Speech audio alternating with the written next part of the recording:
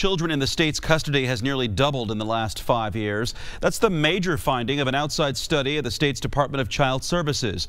The review finds the number of children in out-of-home care has grown from close to 9,000 at the end of 2012 to nearly 17,000 last month. Indiana's rate is more than twice the national average. The state has contracted with the Child Welfare Group to review DCS's child welfare system.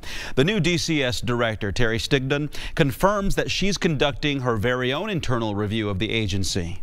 I'm going out in the field. My plan is to be in every region by the time their assessment is complete so that I can have my own assessment with the frontline staff. According to the assessment, the state needs a better system to monitor progress in the agency.